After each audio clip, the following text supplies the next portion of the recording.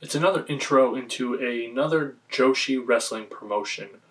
I plan on doing these for a bunch of different ones as time goes on, one by one, and just kind of give my opinions as a new fan of the promotion, whether I liked it, whether I didn't, how it compares to the ones that I'm already watching. This time I chose Ice Ribbon. And the reason why I chose Ice Ribbon this time is because one of their main wrestlers actually won the Joshi Award for the Tokyo Sports Awards last year in 2018. Her name is Tsukasa Fujimoto. And to win that award, they have to be pretty good, or at least the promotion they're from has to be at least worth, going to see. So I decided my next one to branch off into is Ice Ribbon. And right off the bat, I'm just going to say I like it a lot. There are a lot of differences between the promotions I'm watching now and some really annoying aspects of it. But overall, the promotion itself is pretty good. Now let's go into even more detail. I watched the last 6 shows available of Ice Ribbon at the time of writing this script. And I say available because not all of these shows are actually easily accessible by most people. I'll explain that a lot later in the production part of the thing, because I'm going to be splitting this video up into 3 parts. Notable wrestlers, production, and comparison with the other promotions I watch, Stardom and Tokyo Joshi Pro Wrestling. Let's get to it. After watching all 6 shows and trying not to form a complete opinion on any of the wrestlers until I was done with all of them, there were a total of 4 that were actually from Ice Ribbon that caught my attention. There were a couple that weren't from Ice Ribbon that are either freelancers or from another promotion that actually caught my attention as well, but I'm only going to be talking about the ones that Ice Ribbon can claim. Ironically, one of the 4 is not Tsukasa Fujimoto, the chick that actually got me to try to watch Ice Ribbon. After the 6 shows I watched with her, she is, at the very least, good. I wasn't really that impressed with her. Maybe I just had too high hopes going in. Like, she's a really great wrestler, and I love watching her matches, but nothing about her really caught my eye or made me feel like she deserved winning the 2018 Joshi Award. Maybe she just had a really great title run in 2018 that I just didn't see. So I'm not going to be judging her on that. Just what I saw, and what I saw, she didn't make the cut for the 4 that caught my attention. Now let's get to the first one. The first one I would like to mention is Kiri. She caught my attention right away because she did not look like someone that I was going to like. There were a lot of things that seemed like she wasn't going to step up to the plate. One, she looks extremely young and like cute, innocent, like adorable. And it didn't look like she could ever be a real threat. 2, her main color is green, and I absolutely hate the color green. So she had 2 things going against her, but she won me over in the first match I saw from her. She was absolutely awesome in it. She was barbaric. She was very vicious and hard-hitting, very stiff. And it caught me off guard because it's a complete conflict with her appearance. She looks like this cute, innocent, fairy-type person, and yet she's straight up kicking someone over and over in the head while they're in the ropes. It was absolutely barbaric, and I loved it. Since then, out of all of the shows that I watched, my opinion has not changed.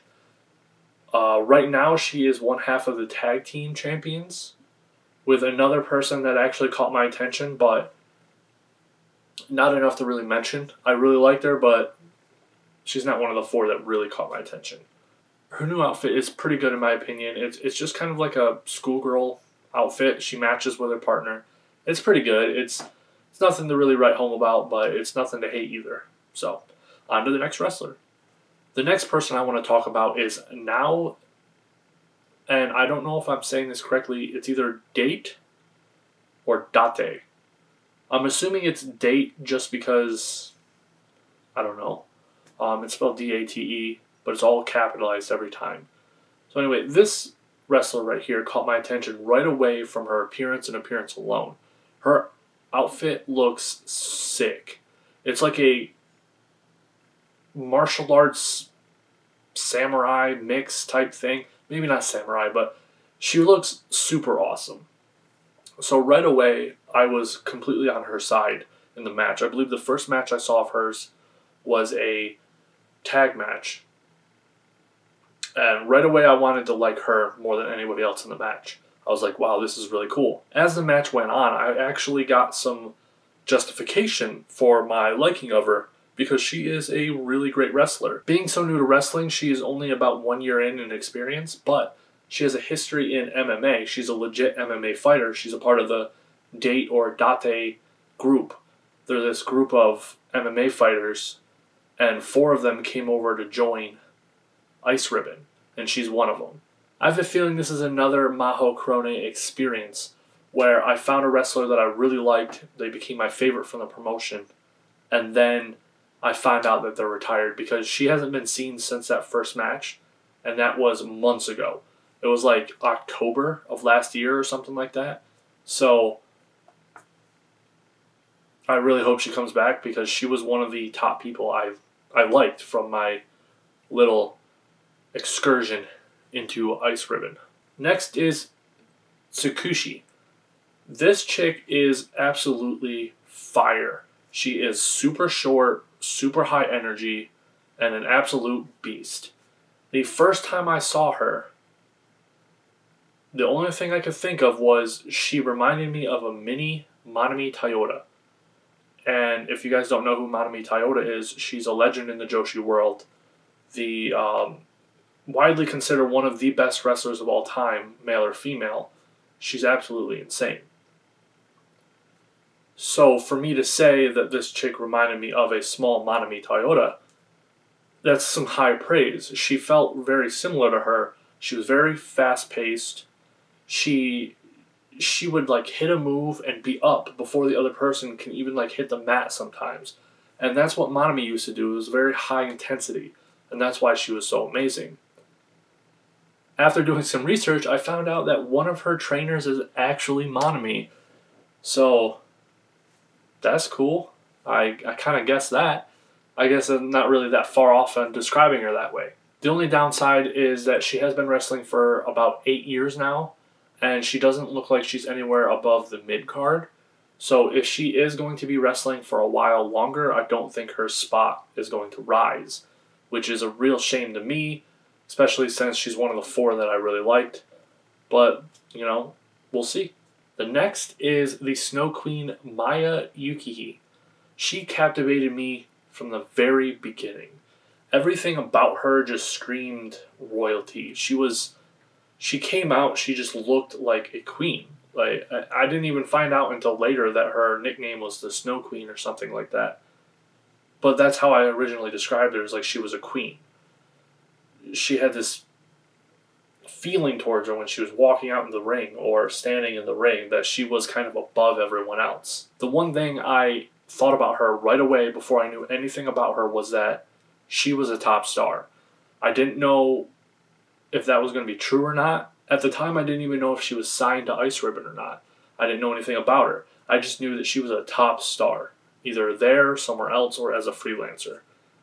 And later on, in one of the other shows, she ended up getting the main belt. So I'm not even that wrong. She really is a top star. But that was just from her appearance. How did I feel when she started wrestling? She drew me in even more because her wrestling style is exactly what I like. Since getting into Joshi wrestling, I've discovered that the style that I like more than any other style is the striker style. If you look at some of my favorite wrestlers, it kind of makes sense. Asuka, I know that she's not a pure striker. She's she's more of a technical like Konami, but she is known for her strikes. Asuka, and then Momo Watanabe. I really took a liking to Arisa Hoshiki as soon as she came in. I've been a huge fan of Tam from the very beginning because of her strikes. I just really love strikers. And when I saw that Maya, and correct me if I'm wrong, but from the 6 shows that I watched of her in them, she is primarily a striker. Most of her moves are her kicking the other person. like really hard. So out of everyone that I talked about, she was the one person that I liked more than the other ones. The only one that really came close to her was Now, but I've kind of distanced myself away from trying to like Now, just because I have a feeling she's not going to be there anymore, and I would hate to invest myself in someone like I did with Maho Korone and Azusa Takigawi? No. Azusa Takigawa. Those two I kind of gravitated towards when I first started watching Tokyo Joshi Pro Wrestling, and both of them retired. Like Maho was already retired by the time that I had actually discovered the promotion, and Azusa retired like a month later or something. So I'm really hoping that these two stick around. I'm trying not to put any bets behind Now. So I'm mostly going to focus on Maya, and then probably Kiri, just because I feel like Kiri has more of a... She hasn't reached her peak yet, like Tsukushi? Yeah, sorry, I don't really know them that much. I don't talk about them nearly as often as I do with the Stardom chicks, so I don't know their names right off the bat. So yeah, the two that I'm gonna back the most from this promotion, if I had to recommend two wrestlers from this promotion that I want other people to see, it would be Maya Yukihi and Kiri. Now let's talk about the production of the promotion. This is going to involve anything that has nothing to do with the wrestlers, and yeah, pretty much everything that doesn't have to do with the wrestlers. There is one aspect of their production that annoys me more than anything I've ever been annoyed about Stardom or Tokyo Joshi Pro Wrestling, and that is there is no way, from what I could find, someone in the U.S. to actually watch their promotion. I was online. I found their website. They stream on Nico Video. I was ready to give money to them each month, become a subscriber. All of their videos are region blocked. I couldn't see a single one. I tried VPNs. I tried proxy sites. Nothing worked. Nothing. I couldn't get them to show me video for money. So, unfortunately, the only way to really watch their promotion, at least in the US, is through means of people uploading the videos under the table, I guess, would be the expression. I don't know. It's late.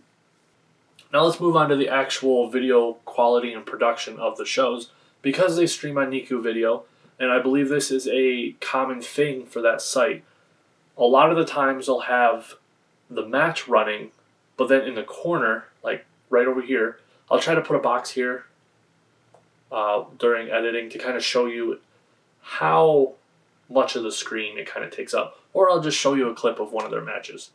Probably not a clip, because I don't know how strike heavy they are, like Stardom is. Until told otherwise by the company themselves, I am not going to risk getting any more strikes or videos taken down from my channel until I get to go ahead to use video clips from any of the promotions, which probably isn't going to happen, so sorry. Anyway, yeah, like I was saying, they have this box in the corner that takes up a decent amount of the screen, and it actually is really annoying. All that's in the box is the two commentators at the time. Sometimes three commentators, or just one for a little bit, and then someone else will come in. It's the ring announcer, who is super cute, and then usually a wrestler as a guest. And they are just the commentators of the show, but they show themselves the entire time. I don't understand why. I've noticed this with a lot of other Japanese things. It seems to be a very common Japanese video shooting style when people are commentating over videos. I don't get it.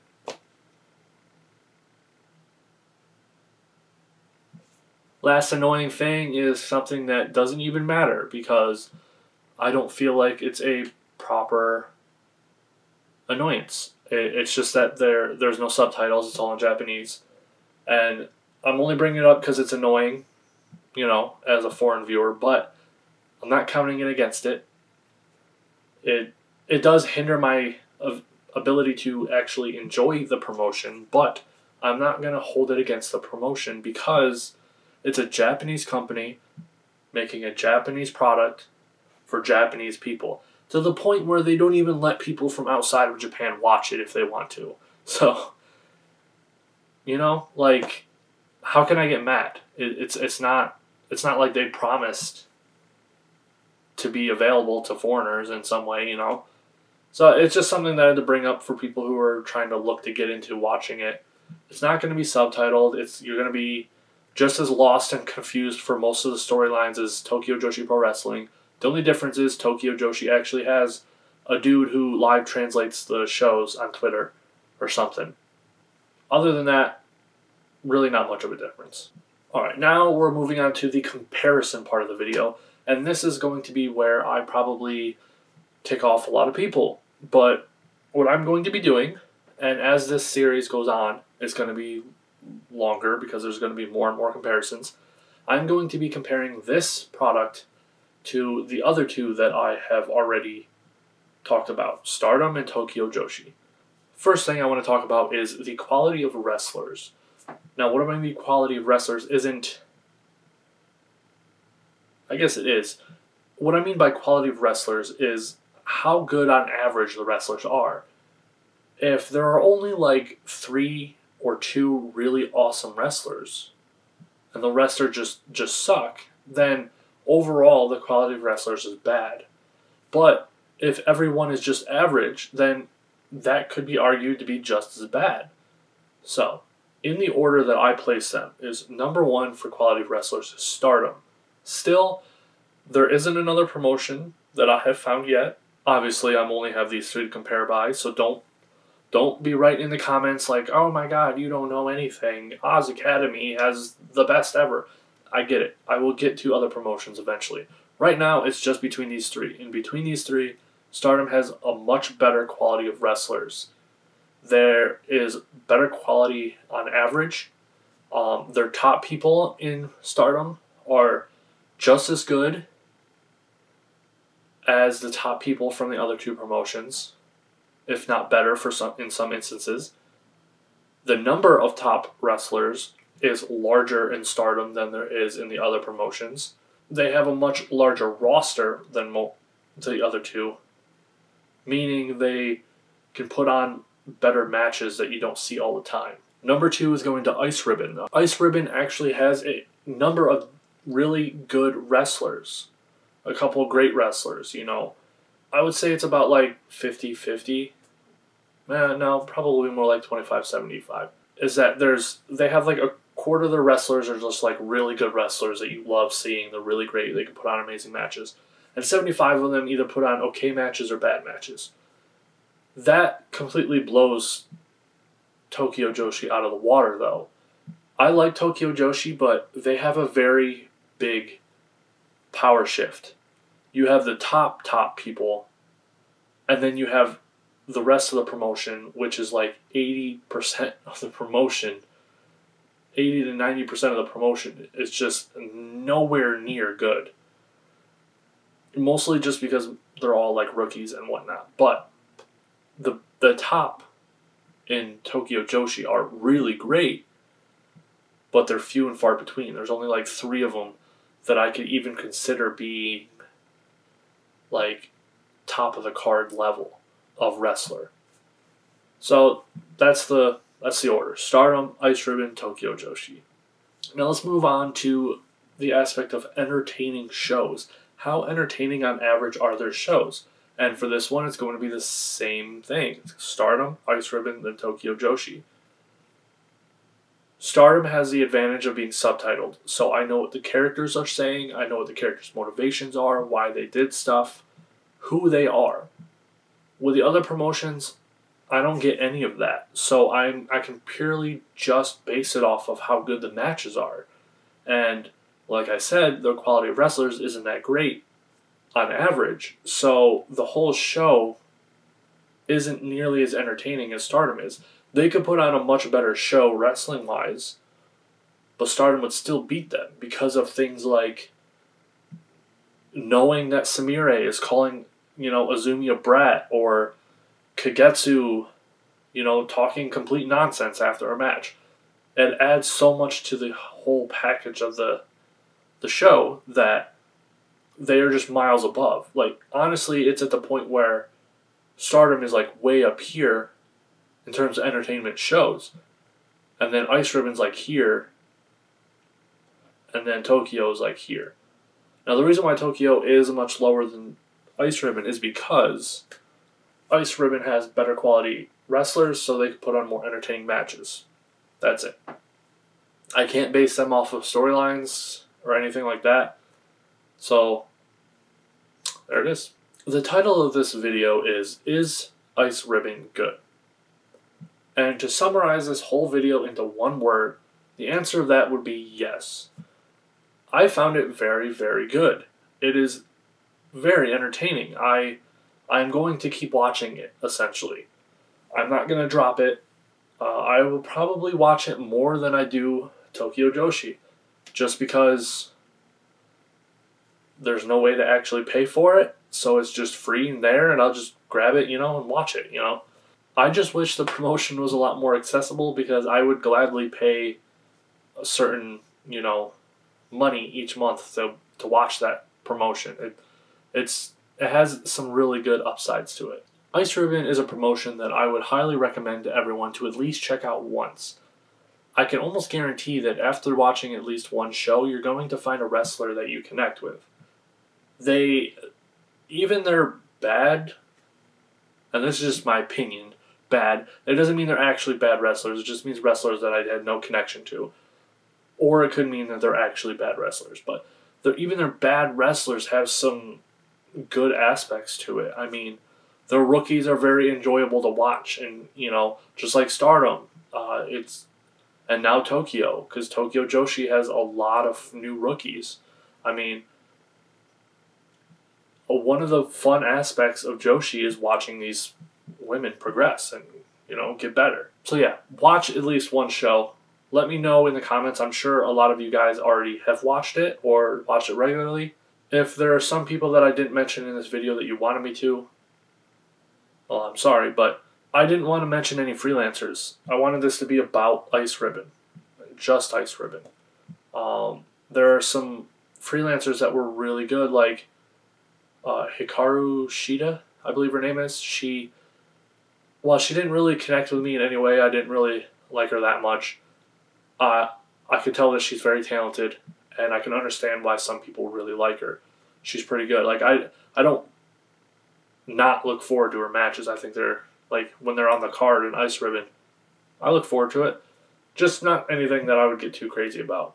Maybe one day I'll make a video specifically for the top freelancers and just give my opinion on all of them.